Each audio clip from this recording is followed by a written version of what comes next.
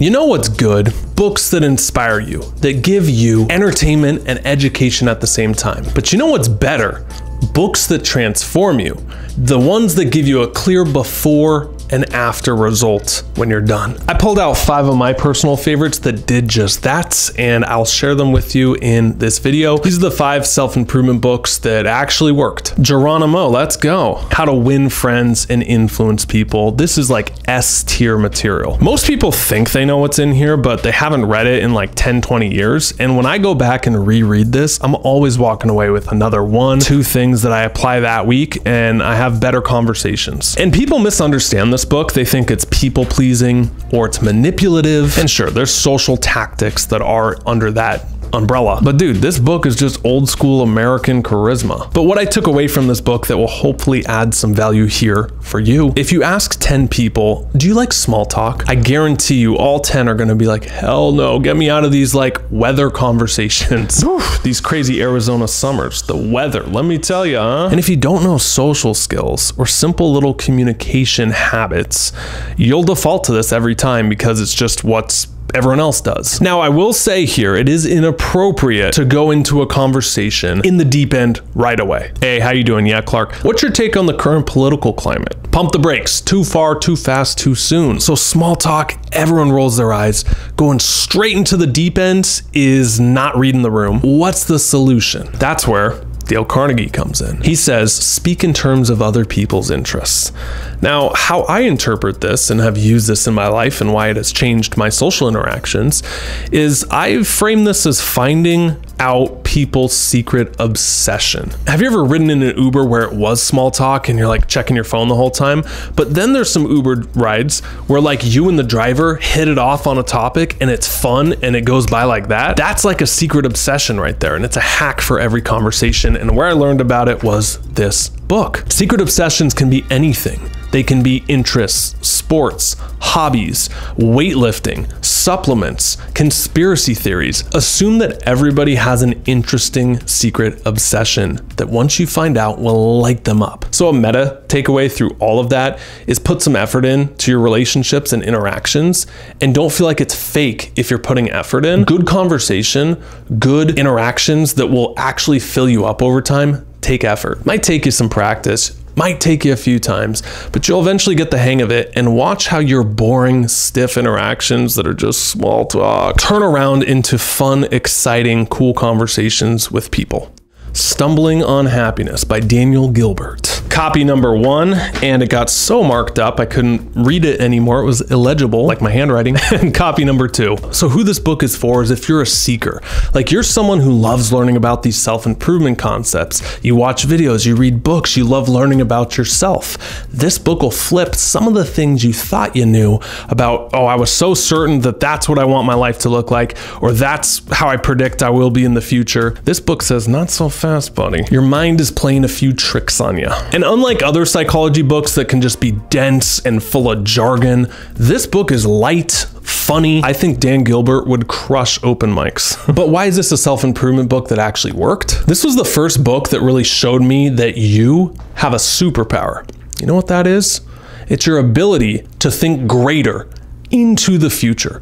Like, this sounds basic because you do it every day your whole life. Oh, who am I going to be in 5 years, 10 years, 20 years down the road? But when you really boil it down, no other animal does this. Squirrels will stash nuts for a rainy day in the near future, but that's more instinct-based and instinct-driven. Animals don't really comprehend, what am I going to do for the next 10 to 20 years of my life? What we're talking about here is that higher level visualization. The biggest accomplishment was not building the iPhone, it was thinking far enough into the future that that's a possibility. But there's a problem. Your mind plays tricks on you, little magic tricks like it goes over in the book. Some of the oldest advice you can give kids is what? You probably heard it growing up. Don't forget to dream. Dream big. But then what happens?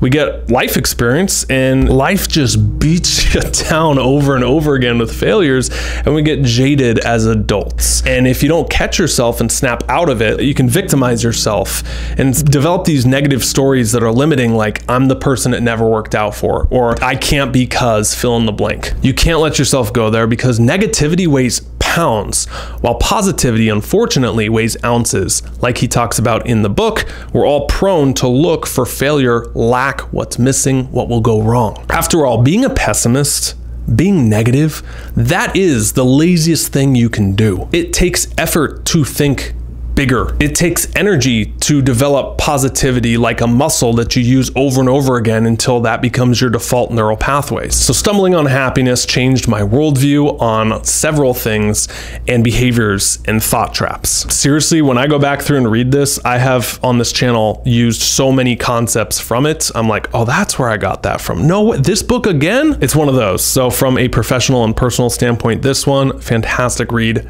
10 out of 10 would recommend. So this next book frames self-improvement not as like light and fluffy. It takes an intense view on it. It says that all that negative self-talk or limiting beliefs or the voice inside your head that says you look dumb or you can't, it's gonna fail, it's not gonna work out, that's you fighting a battle. It's called the war of art. That you're at war with that internal monologue, and you didn't get dressed up for nothing. Let me just read you the back cover. Why didn't I think of this when I was making this video? Do you dream about writing a great American novel? Do you regret not finishing your paintings, poems, or screenplays? Do you want to start a business or charity? Do you wish you could start dieting or exercising today? Do you hope to run a marathon someday? If you answered yes to any of those questions, then you need the War of Art. This powerful, straight from the hip examination of the internal obstacles to success, the War of Art shows you how to identify defeats and unlock the inner barriers to creativity. Perfect book if you're a starting entrepreneur, you're a starting visionary, you're a creative, or you're trying to move from your lower self to your higher self. It was hard for me to choose one before and after because this book is like one of my most gifted ones to clients. I say, hey, you got to read The War of Art. You're starting a business, read The War of Art. Oh, you want to be a musician, read The War of Art. There's such a odd sense of relief when you put words to things you thought you were the only one struggling with, your own internal monologue or your own negative self-talk, or when you want to quit things. He names it resistance, and that this isn't some light, fluffy self-improvement concept where you got to think bigger and just feel good about everything, that you're literally going to war to create your art, to move from your lower self to your higher self. And this internal resistance wants to keep you in your comfort zone so you're safe. But guess what? The 2.0 you and everything you want is by definition outside your current comfort zone, otherwise you would already have it by now. That doesn't just come effortlessly and easy all the time. There's moments with intense battles of resistance. In the early days, I would get super inspired to like write a video outline, and I would research it for like 2-3 hours. And then right as I went to hit that little red dot, boop, and hit record, I would have a convenient excuse of, oh, I'll do it tomorrow, or oh, I'm not in the right headspace, or oh, my energy's a little low, maybe I slept wrong. And I noticed that pattern coming up over and over again. And then one day I looked myself in the mirror and I'm like, how are you going to make this thing real? How are you going to serve as many people as you want to serve if you can't get over yourself? If you are afraid of filming videos? And so when I read this book, it summed up everything I was going through.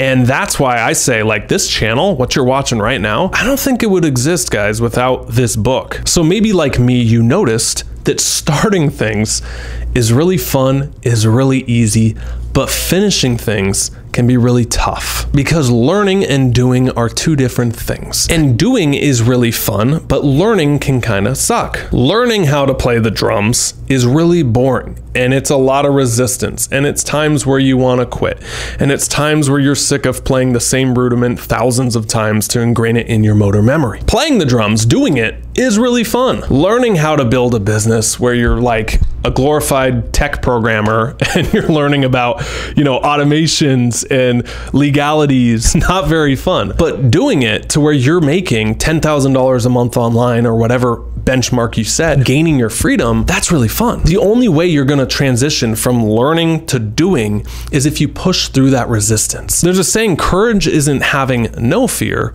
Courage on the battlefield is taking action in spite of fear. And that the hero and the coward feel the same emotions. It's just what they do with it that makes the difference. So sorry if it feels like I'm screaming at you, but dude, this book, The War of Art, Fantastic read. I cannot recommend this enough for you. Next up, we got an essay that's an old school American classic, one that promotes individualism as the highest form of authenticity and not conforming to the crowd or the masses, which is extremely hard to do in this social media groupthink environment. This is none other than Ralph Waldo Emerson. His essay I'm referring to is Self-Reliance. You know, he has tons of writings, but I chose Self-Reliance because I think it's most applicable and easy to start with for you. Love this edition right here. You can pick up on Amazon. It's Seth Godin's Domino Project. Easier way to summarize what this is, dude, this is the OG classic on what it means to truly not give a fuck.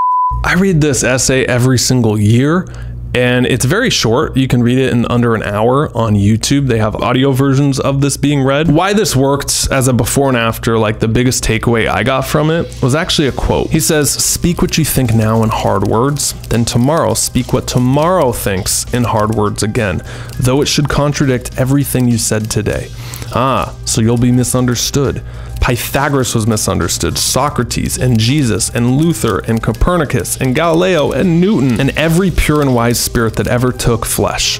To be great is to be misunderstood." To get personal here, you know, one thing I've learned through doing shadow work and really journaling is that I have a fear of being misunderstood. And I've noticed it, like I'll write a video outline or some points I want to make and like everything will be down to the T. It's like the thought that if I don't say every single thing I want to say and exactly how I want to say it, then people are going to take that one piece and, you know, it's going to be a firestorm or something like that. When I hit 1 million subscribers, which is crazy, I'm so thankful, I noticed a shift in how people view you. And yeah, it's positive because some people view you as big, but then there's the shadow side of that where people see 1 million subscribers and they're like, oh, he can take it. You know, I'm just gonna project all my internal unhappiness onto this comment. And it confused me because like, we don't talk politics on this channel. We don't get into controversial issues. We don't get into drama, but there's still like the occasional hater. And before I stopped reading comments, it would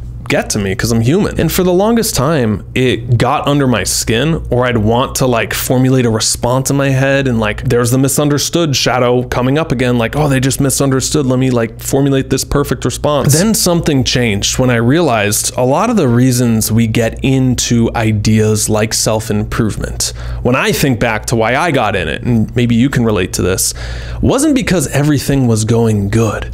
It was the opposite. It was, I didn't like myself. I didn't like my headspace, and things in my life weren't going good. I was 30 grand in debt in my mom's basement and had no future. And so once I realized that, I had this whole shift of like compassion for people who project from that space because they're watching content like this because they want to change their life. They know that they're negative or they know that they need help, but that's so deeply ingrained that it comes out as a projection onto you. And so it's not even that you're misunderstood, it's that they're projecting their own internal negative self-talk onto you. You're a punching bag, you're a target. And again, this is not poor me, I've made it in any way, shape, or form. I am blessed, I've chosen this career path, I know this is part of the game. My point is that when you choose to be positive and like show up as your highest self, and that's your intention, your 2.0, know that there's still people who are going to misunderstand you,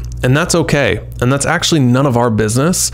That's on them. So if you're going to do anything public, or you're going to put your art out into the world, even if you have correct intentions, or you try to be the best version of you and show up as that, prepare to be misunderstood. Or as Emerson would put it, to believe your own thoughts, to believe what is true in your private heart is true for all men, that is genius. Speak your latent conviction. We have one final book that I think will give you a before and after transformation. Remember how we spoke about this book being like a very intense view on resistance?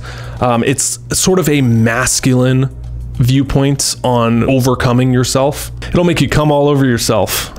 Overcoming yourself. Get your mind out of the gutter, guys. Come on. This book is the opposite approach, a more feminine approach to overcoming yourself. It's called The Artist's Way by Julia Cameron, and it is probably one of my favorite books I've read in the last couple years. I believe it's like 3 decades old though. The best way I can summarize this book is it's like a treasure map for you. It allows you to uncover the parts of your creative artist that's been buried. Similar to the frame of an inner child within us all. You know, you're a kid and you pick up wounds and then you become an adult, but you still have all those internal blocks and wounds, and if you don't get over them, they'll still affect you. It's the same thing with creativity, that you have an inner tortured artist that needs to be recovered, nurtured, and worked with. So this book is laid out as a 12-week course, although I just read it straight through, chock full of exercises, and it's a perfect read for you if you're someone who is creative, or if you're someone who's into shadow work, or you're someone who wants to be an entrepreneur. This is a beautiful angle on that subject. One of the points that I walked away from this book with is that of a shadow artist. Growing up, a lot of people view the arts as nice to haves, as sort of luxuries. Like your parents might have told you, oh, that's great, you want to be a musician, but you're going to be an engineer or a lawyer in college, right? Oh, you want to build a company, but how are you going to pay the bills? How do you know if you're a shadow artist? Well, this will manifest as anger a lot of times for people. Counter to what people think, anger isn't always bad. And usually with anger, people want to throw things or smash things or avoid it or suppress it.